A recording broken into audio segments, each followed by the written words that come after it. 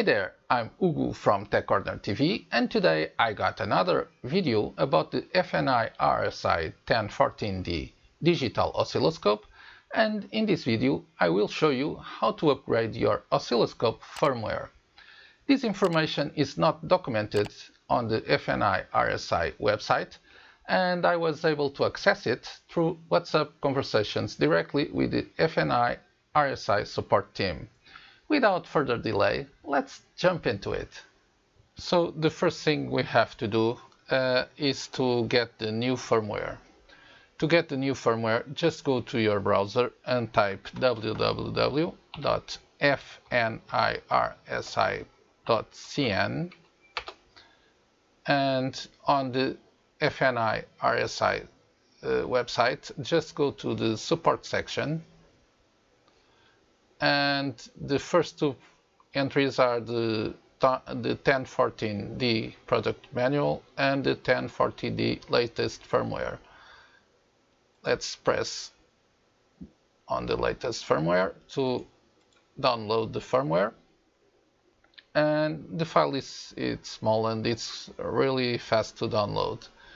While I was preparing the information for the oscilloscope firmware upgrade, I remembered that I didn't show you before the XY function of the oscilloscope, so I connected some cables and yeah, here it is, just for fun, the XY function. Okay, now that we already download the firmware, the next step is connect the data cable to the PC and to the USB port of the oscilloscope. After you connect it, you come to Menu, USB Export. As you already heard, the PC detected the new drive, and right now we will clean all the files in the new drive on the PC and copy there the file of the new firmware. Let me show you how. After activating the USB export, you will have a new drive on your computer, the pen USB. You have to clean all the files on this folder. Those are waveforms and captures that you did. You may copy to the PC. And then you will copy the file FSI-1014.bin to this folder, and that is the firmware file to upgrade your oscilloscope. So we copied the FSI-1014.bin file to the oscilloscope. Now we terminate the connection with the PC. We remove the USB and we power off the oscilloscope. Power on again, and I believe that the update routine will run. Yeah. For the indications that the FNIRSI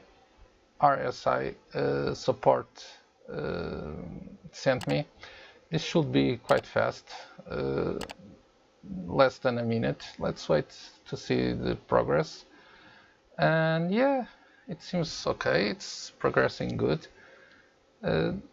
We know that the coupling has some wrong values. We had also here some issues before. Let's see if it's more stable now.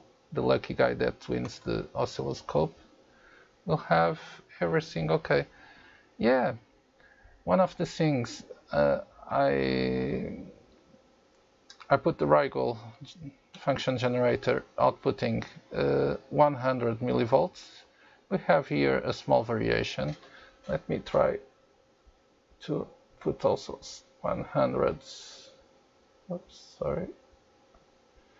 100 millivolts in the Rigol. Let's do an auto.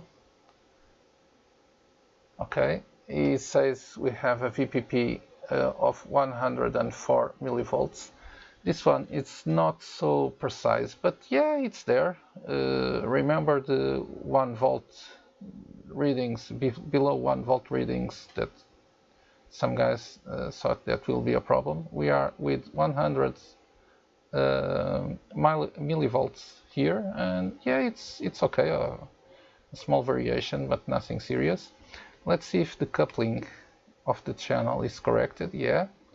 Right now we have DC here also. Let's change this to AC. Yeah, and coupling AC updated. So quite nice. It is corrected, this issue. Yeah, very simple to update. Yeah, I hope that you enjoyed. If after the update your screen shifts to the left, don't panic. That means that the file that you just used for the firmware upgrade is not the right one for your device. Just contact FNIRSI support and ask a new one. Well, I hope that you enjoyed this small tutorial on how to upgrade your oscilloscope firmware. If you did, please give a thumbs up. It's very important for the channel and personally for me.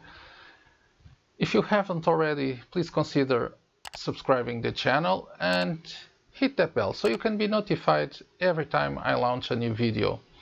That's it for today. I hope to see you in my next video. Stay safe. Bye.